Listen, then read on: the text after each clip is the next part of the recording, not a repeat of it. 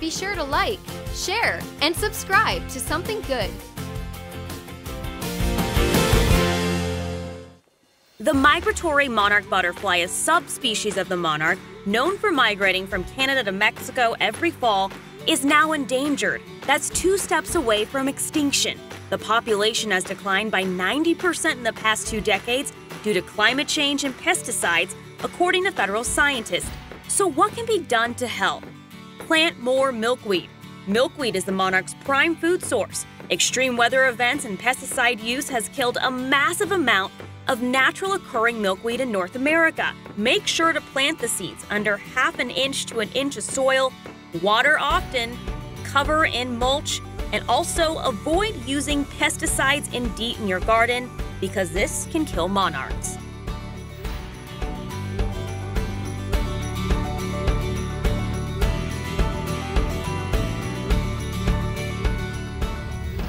Hey, before you go ahead and click that little thumbs up button and leave a comment.